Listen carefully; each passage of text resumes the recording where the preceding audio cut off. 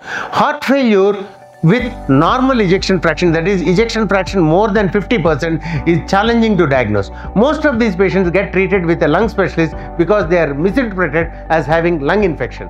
So that disease can be diagnosed by echocardiography, but that requires advanced modalities on the echocardiography to make the diagnosis, which are not available at every place.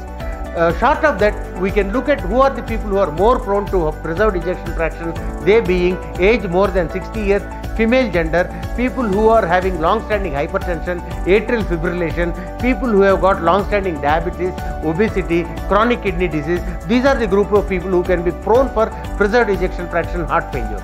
The gold standard test for making a diagnosis of heart failure with preserved ejection fraction is cardiac catheterization, which can differentiate whether the heart failure is there or is it a lung problem.